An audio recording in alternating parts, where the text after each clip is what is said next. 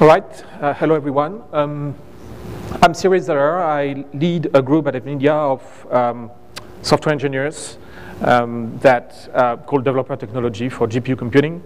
And what we do is collaborate with application developers outside Nvidia to accelerate their applications using the GPU. And we also, of course, work collaborate closely with the architecture department at Nvidia and the software department at Nvidia on the next generation architectures to make sure that our next generation GPUs will meet the developers' needs when we ship them years down the road. So before I give you a quick update on where NVIDIA is heading in high-performance computing, I wanted to quickly recap where we are today and what that means for applications. This will be mostly known by everyone here. Single-thread performance per watt dramatically slowed down a few years ago as we could no longer scale down voltage and scale up frequency as we were scaling down transistor size. And so the only way forward to significantly more performance per watt is to go parallel with massive multi-threading. And performance per watt, as we all know and has been talked about in this event, is really the metrics to improve on, given the growing power constraints and requirements that all processors have, from mobile devices to supercomputers. So processors are getting wider, not faster, and today all processors share the same. They share common architectural features, as illustrated in this slide. As I just described, they are all first built by replicating some core units. For NVIDIA, this core unit is a streaming multiprocessor, and there are 15 of them in the Kepler architecture. For Intel, this core unit is a core, 8 in the Xeon regular Xeon, and up to 60 or 61 in the Xeon Phi, and then it's called a module for AMD CPUs and a compute unit for AMD GPUs. This core unit has a pipeline architecture for all processors to increase instruction performance, and it has a SIMD architecture to increase compute density. And the SIMD architecture is exposed either to the programmers, either explicitly as vectors on CPUs or implicitly as warps or wavefronts, warps for NVIDIA, wavefronts for AMD. And in addition to that, this core unit also can issue multiple instructions to exploit instruction level parallelism. Anyway, so my point here is that the requirements for applications to achieve good performance on all processors are fundamentally the same for all processors, right? First, applications have to need to expose a high level of parallelism, and they have to do that on two levels. First, they have to have enough independent instructions executed in parallel via thread level parallelism and instruction level parallelism, and so that they can utilize all those streaming multiprocessors or cores within the processor, and so that they can saturate instruction pipelines. But they also have to expose enough independent memory accesses performed in parallel in order to keep enough bytes in flight to saturate DRAM bandwidth as well. And then the other requirements are that an application need to expose data locality and data and execution locality to take advantage of this SIMD architecture that we find on all those processors. So exposing data locality means that memory accesses within a vector or within a warp must be coalesced, or as much as possible, so in order to minimize the number of cache lines requested by the vector or the warp, and maximize the bytes used from each cache line. Exposing execution locality means that the application must eliminate, or at least minimize, divergent execution path within a vector or a warp, Otherwise, execution cycles are wasted because all divergent paths within a vector or a warp are executed for all vector components or threads in the warp. Processors differ in the level of parallelism they require and to saturate instruction pipelines and DRAM bandwidth, and also in the level of performance per watt they can achieve. GPUs require a higher level of parallelism than CPUs. They also generally achieve a higher performance per watt at those higher levels of parallelism. Here I have two slides now that just illustrate that. It's just a sample of some applications that have been accelerating using GPUs today. This slide is about single node performance comparing Nvidia K20X with an Intel Sandy Bridge, dual socket Sandy Bridge. So here you have a bunch of scientific applications that are leading applications in their respective fields. And here you have two mini applications that are used for exascale co-design, and here are the results you get. This slide is about multi-node performance. Those are preliminary early results on Titan and Blue Waters and Monte Rosa system that are Cray systems with so Titan has XK7 nodes, which is one Nvidia K20X and an AMD Opteron, and Monte Rosa and the part of Blue Waters have XE6 node, which are two AMD Opteron. And so here we're comparing a run on a certain number of nodes, and where all the nodes are XK7 versus all the nodes are XE6. And here are the results you get for a range of applications that are also important scientific applications. So as Moore's law keeps going, the rate at which the number of transistors in the processor grows means that throughputs increase at a faster pace than latencies, and therefore by Little's law, that means that the trend is towards even higher level of parallelism. So targeting today's GPUs, which already have a high level of parallelism, in fact prepares you for future processors, be they CPUs or GPUs.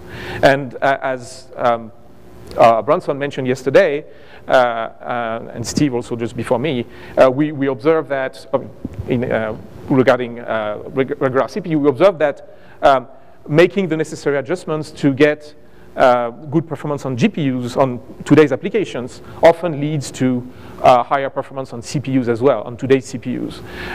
Today's CPUs are often underutilized by those applications.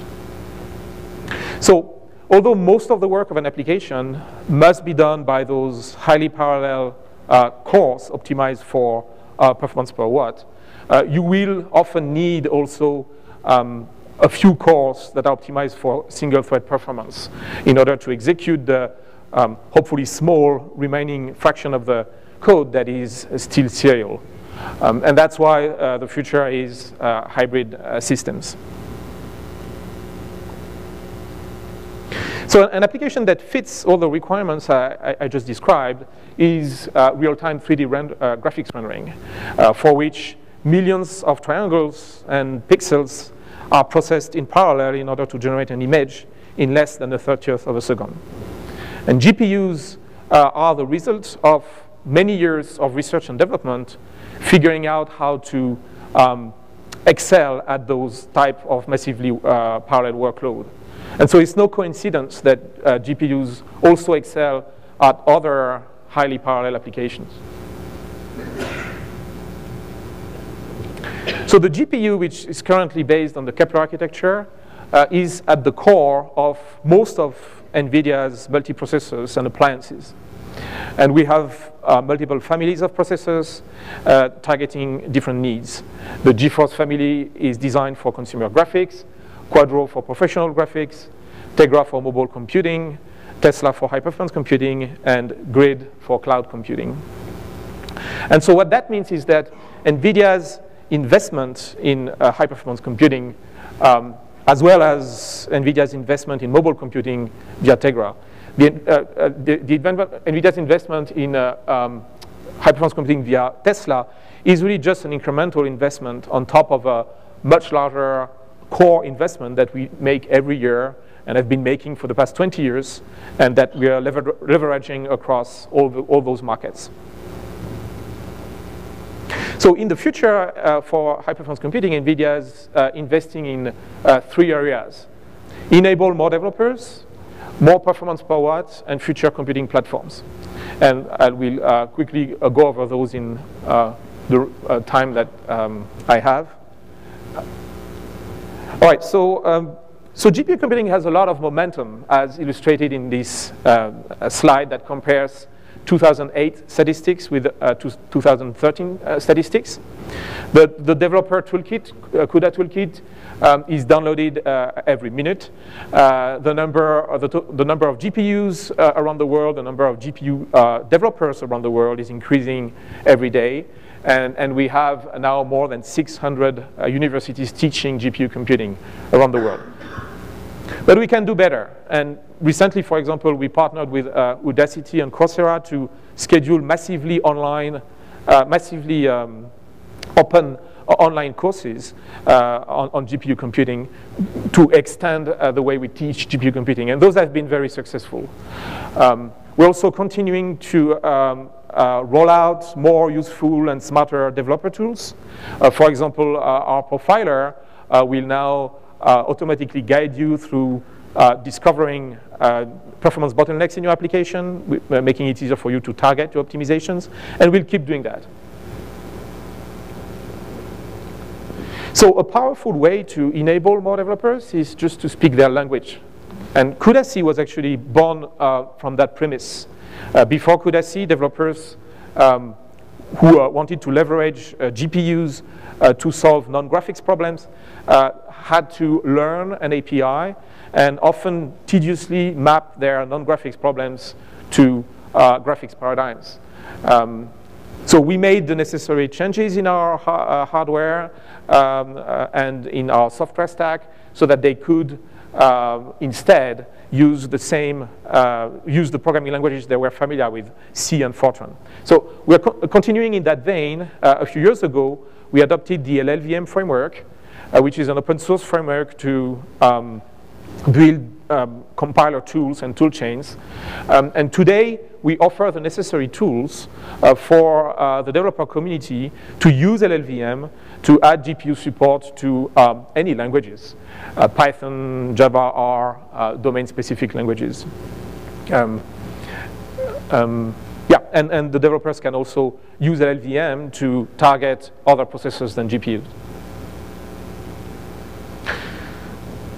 Some developers favor approaches that are based on compiler directives. And for that reason, we partnered with a bunch of companies to create OpenACC. OpenACC is a set of compiler directives, very similar to OpenMP compiler directives, that target GPUs. And as more and more developers are using OpenACC, we are actively working on improving and extending the OpenACC specifications, in part based on the feedback we get from the field from those developers using OpenACC today. At one point in time, we expect accelerators like GPUs to become part of the OpenMP standard, and we intend to be part of that.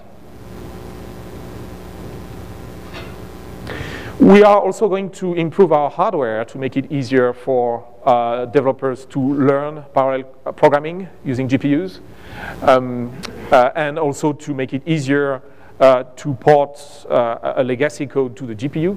And one key feature that will help with this is UVM, which stands for Unified Virtual Memory, and that we will natively support in our upcoming Maxwell architecture. And there will also be a software prototype that supports UVM on the Kepler architecture, and that will come in an upcoming CUDA release. UVM essentially allows the CPU and the GPU to directly access each other's memory, making it, eliminating the need for applications to explicitly transfer data from one memory to another, to the other. Essentially, you don't need transforming the program on the left to the program on the right, where you don't need all the CUDA memcopy and CUDA malloc, and essentially making memory management and optimization as opposed to a requirement as it is today. So relentlessly pushing for more performance per watt is the thrust of our business. So of course you can expect that future GPUs will push the envelope in terms of gigaflops per watt. More performance per watt also means a more memory bandwidth per watt. It's necessary in order to maintain a ratio of instruction throughput over memory bandwidth that is in line with what most applications need. One way to do that, to increase memory bandwidth per board, is to add more GPUs on the board. And we're starting doing that with our K10 product, and we will likely keep doing that in the future. But we also want to, in our future Volta architecture, we want to use stacked DRAM, which will boost memory bandwidth even further. And finally, we're aligned with the main directions in HPC. One of them is ARM. And our partner, Seco, will release the Kayla development platform, which is a board with a quad ARM processor and a standard PCI Express bus that can support any Nvidia GPU. And we're finding that porting applications to ARM is pretty simple for Linux applications. NAMD, which is an important molecular dynamic code, took only 2 days to port on this platform, and our own optics ray tracer took only a day. And finally, of course, exascale is an important direction, and we have a vision for it. We are actively working with several co-design centers towards this vision. Here is a diagram that represents what we think an exascale system will look like, and then the key architectural features that it will have.